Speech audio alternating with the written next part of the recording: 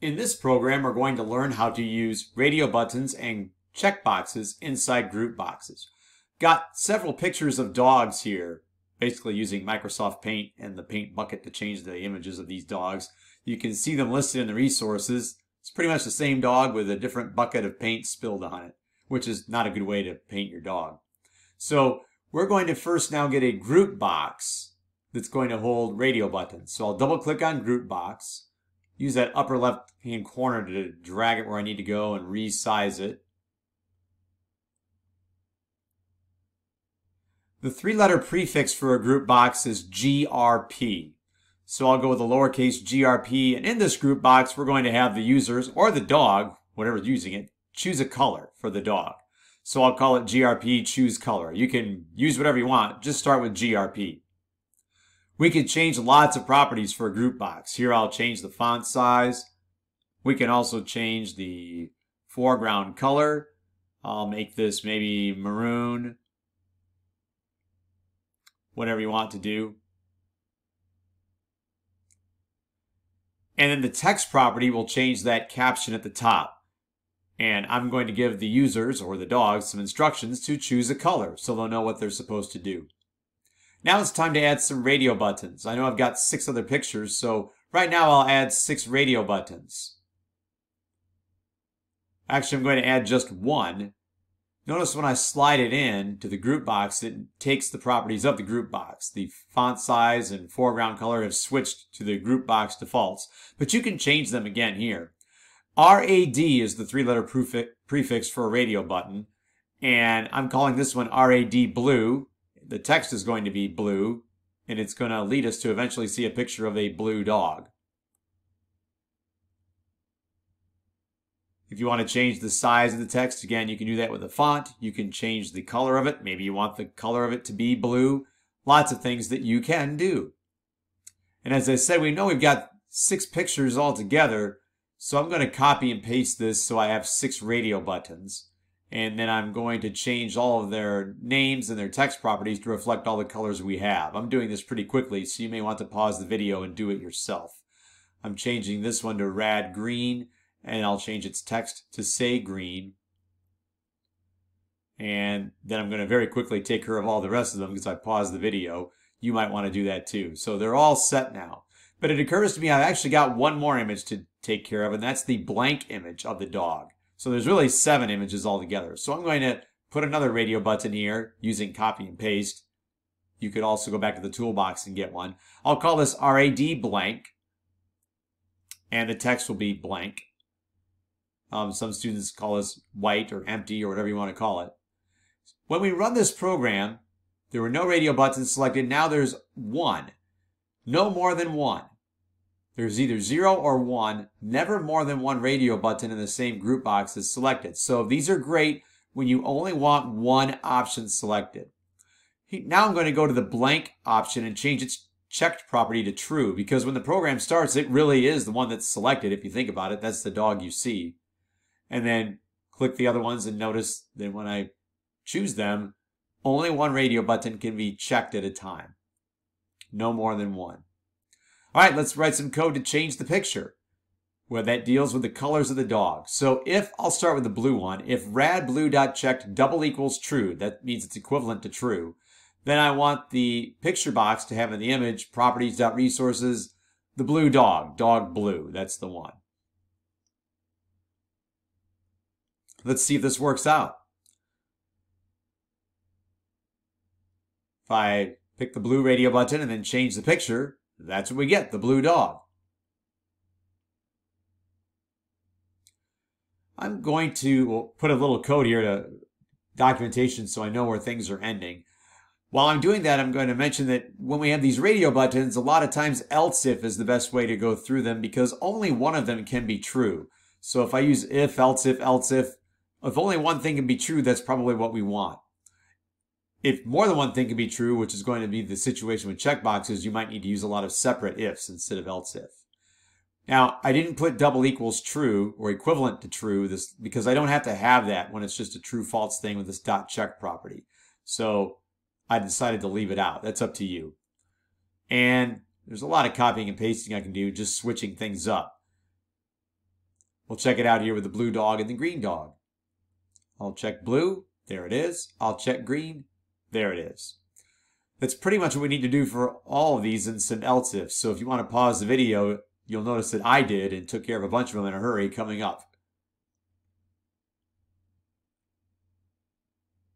There they are. I got else if all these other things because only one of them can be true at a time. I did end with an else. You could end with an else if on the blank one or just with an else. It's the only one that's left. So I ended with an else.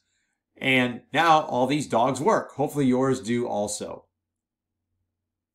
Again, with radio buttons, no more than one button can be checked true at a time in the same group box. That's what radio buttons are great to use for. Now we can also make something happen when users click on these. I wish the click event was a default when we double click on this in the design. It's not. Later on in the course, I'll show you how we can get to that. The check changed event is what you get. So if we double click on this blue radio button, we get the check changed event. That means whenever the checked property is changed, this will run. So I'll throw a message box in here so you can see what happens. I'm going pretty fast on this, so if you want to pause the video, you can do that. The idea is just to get a message here that can pop up.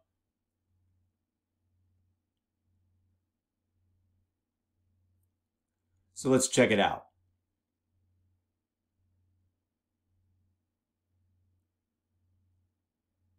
The blue button is currently false. When I check it, now it's true. That's a check changed event.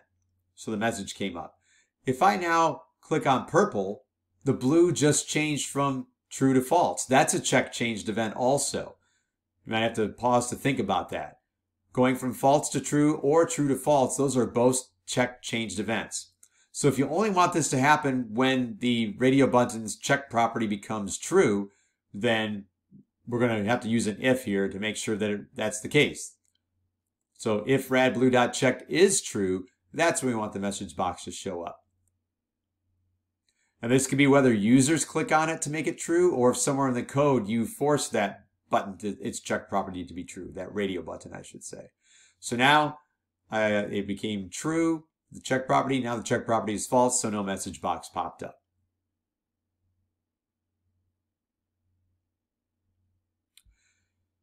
So again, radio buttons are great when we want no more than one thing selected.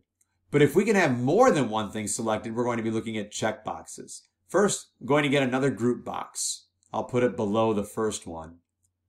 And in this one, I'm going to list a lot of activities for the dog to do during the day. So I'll call it GRP, things to do. And I'll change the text that it's activities for the dog. Once again, I can change the font size and the font color. Feel free to pause the video and mess around with some of these properties. And I'm going to start thinking of things that the dog can do.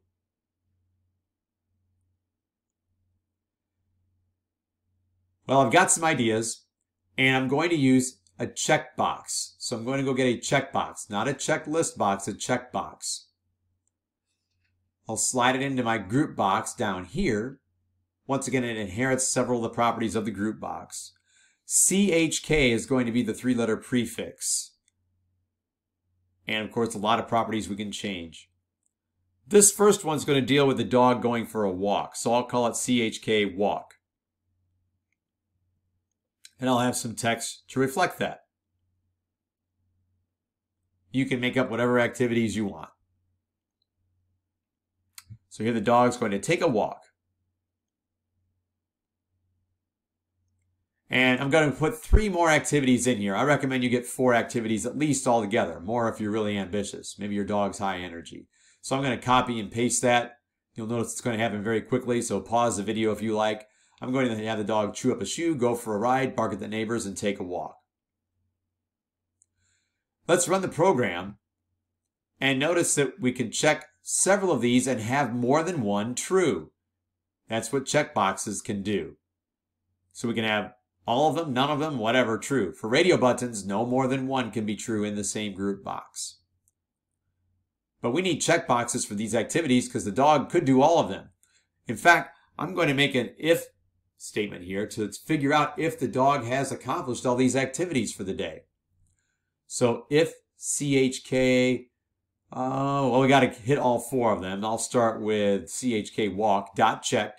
I could say double equals true, but I'm going to leave it out. And I've got to do that for all of them. Remember, you got to use that dot checked property. Don't just put the checkbox down. A checkbox has a lot of properties. So it's the dot check property of the checkbox. You want to see if it's true or false. If they're all true, then this dog has had quite a day. So I've got a message box popping up. Pause the video to make your own message box. And then let's run it and see if all the checkboxes are selected as true. And we click the change the picture button. Will we get our message? Not with 2 of them. But with all 4, there it is. A full dog day, time to take a nap.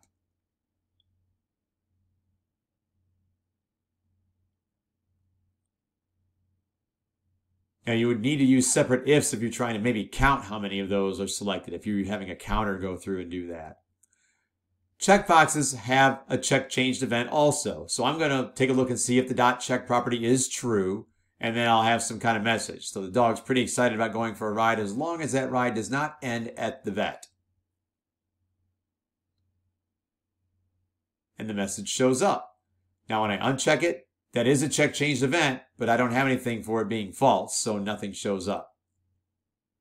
If you do want something to happen when it changes that way to false, you can make an else. So I'll have an else, and then I'll have another message pop up for the dog to say, so going from false to true, that's a check changed event. Going from true to false, that's a check changed event. But I have an if inside there that's evaluating whether the check property is true or false, and then a certain message comes up as a result. Radio buttons are great when you have no more than one thing that needs to be selected in a group box. If more than one thing can be selected, that's when you're looking at checkboxes in a group box.